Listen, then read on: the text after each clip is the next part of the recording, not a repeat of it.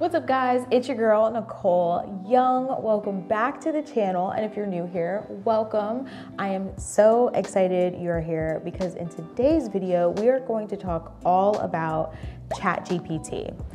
If you're anything like me, when ChatGPT was launched, you're probably looking around like, what is this? What am I supposed to do with this, and where do I get started? I know that especially in this community, there are a lot of us trying to break into tech or build thriving careers in this industry. It can be overwhelming and extremely intimidating to get started with a lot of these things. But it is still super important to make sure that we are learning how to integrate these new technologies into what we are doing to make sure that we keep a competitive edge and don't get left behind in the tech industry because it just continues to move forward. So in today's video, we're going to talk about a few tips that you can use to set a foundation to get started in using ChatGPT if you haven't already. Right now is an extremely important time in the lifespan of ChatGPT because I do believe it's going to become an integral part of all of the technology that we use moving forward. What I predict will happen is that just like the internet did, we will see a rise in adoption in AI language apps like ChatGPT. There's a lot of hype around it right now, and that's going to continue to rise, but eventually it will reach a point where that hype dies down, but the amount of people who have integrated it into their regular life will continue to grow and expand. All of the people who learned how to integrate it and use it efficiently, where their standard of output in their work is going to be much higher than what you're able to accomplish without the assistance of ChatGPT. If you follow me on Instagram, you might also have seen me doing the 30-day glow up with ChatGPT challenge, which is just a fun way of learning how to use ChatGPT in different practical ways in our everyday life. But enough of that, let's get right into these 5 tips that I have for you beginners.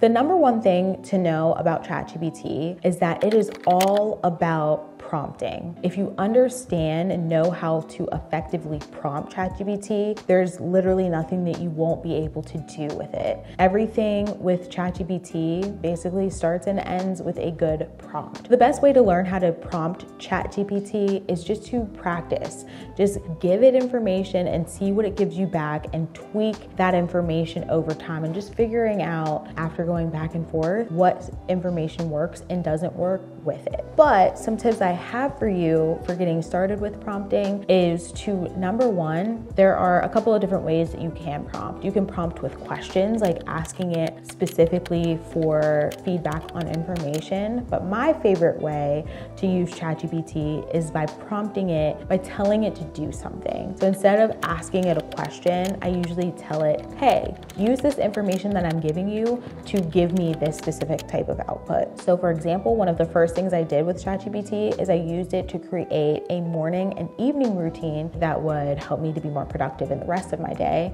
And I gave it tons of information about myself and told it, using scientifically proven data, give me a morning routine that includes all of the stuff that would be good for someone like me. Another way that I have seen to be really effective is to tell ChatGPT to ask you questions that it needs for performing specific tasks. So there are a lot of people using ChatGPT for their businesses and for business creation, and you can actually use ChatGPT to tell it, hey, ask me all of the questions that you need to ask me to get information about my business and what we are doing and the brand so that you can then create better content or better advice for what we are doing with this business. The next piece of advice that I would give you is to be extremely direct with ChatGPT. Don't make the mistake I did when I was first getting started. I was really beating around the bush and being super polite with it because it does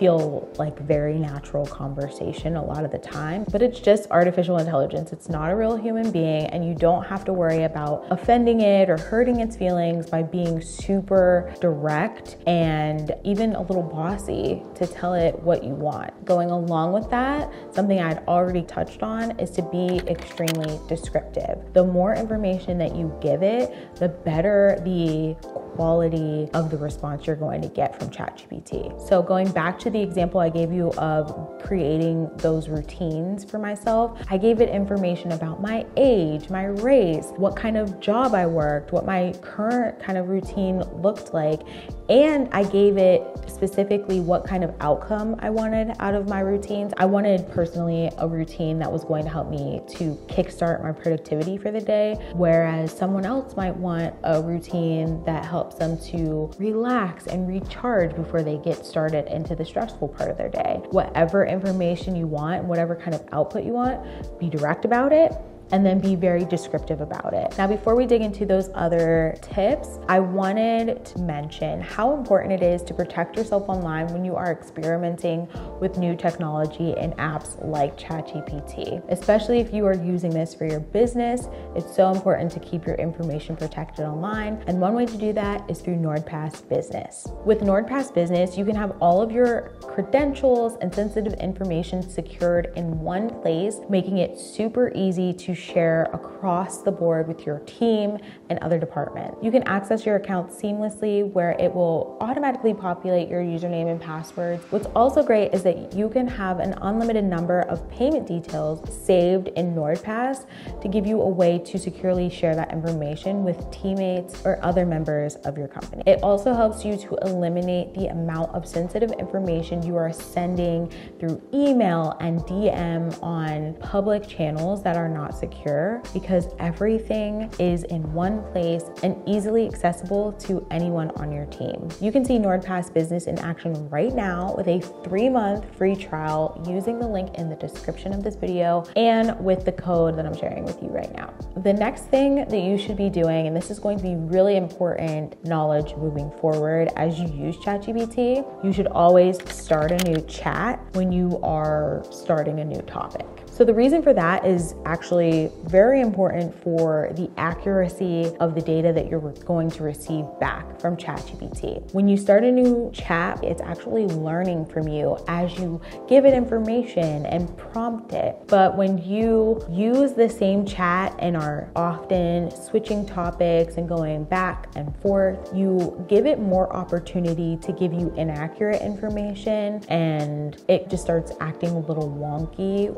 Keeping new chats for new topics will help you to keep the data that you're giving it clean, and it will help it to stay focused. In a weird way, we're like that as humans. When we have to context switch a lot, it makes it a lot harder for us to accomplish anything in our work. But when we are focused on a task and able to narrow in on a specialized task, we're able to have a better outcome at the work that we're doing. And ChatGPT is the exact same way. And what's great is that with ChatGPT, you can name them anything that you want. And I actually name mine based on that topic. I keep it going and I just keep them organized and name them so that they're easy to find later on. The next thing with ChatGPT is honestly just to have fun with it. If you're using the free version, you might have a limit on how much time or how many messages that you can give to ChatGPT. If you pay for it and you're using ChatGPT 4, there's also a limit on how many messages you can give it in a certain time frame. But I would say really try to max it out. When you have time to use ChatGPT, experiment with it. Go back and forth with it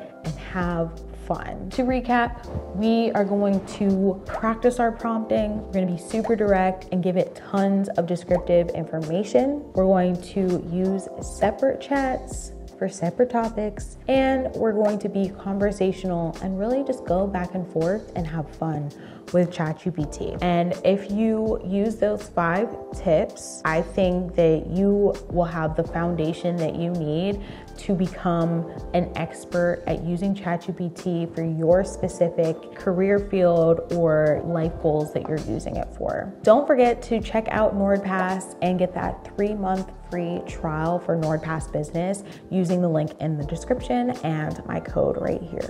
As always, I love you, I am rooting for you, and I can't wait to see you in the next video.